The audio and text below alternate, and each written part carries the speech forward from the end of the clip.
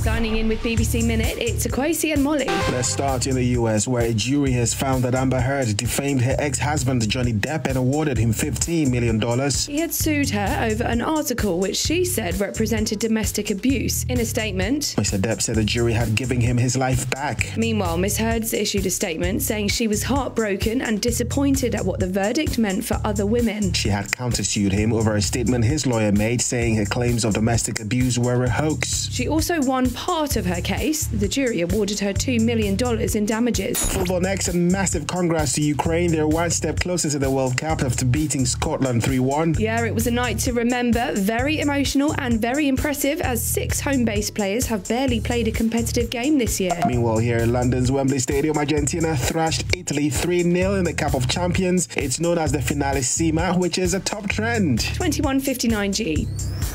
BBC Minute.